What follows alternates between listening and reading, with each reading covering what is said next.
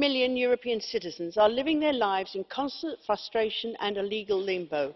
It's a state of anxiety for thousands of EU and UK citizens, with 7% reporting depression, some even suicidal. This is intolerable. The two parties in Brexit need quickly to agree to guarantee EU citizens' rights to reside. This is about treating people with dignity, allowing them to plan their lives, their learning and their loves. The British government must stop blaming and start acting governmental.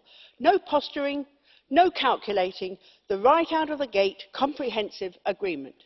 All that is needed is one bold and generous political act, and British agencies must tear down the barriers they have erected, which are causing daily frustration and fear for so many people. Outside the convention of nothing is agreed till everything is agreed, we need a comprehensive right to reside agreement first, and we need that very, very quickly. Thank you. Madame Anderson.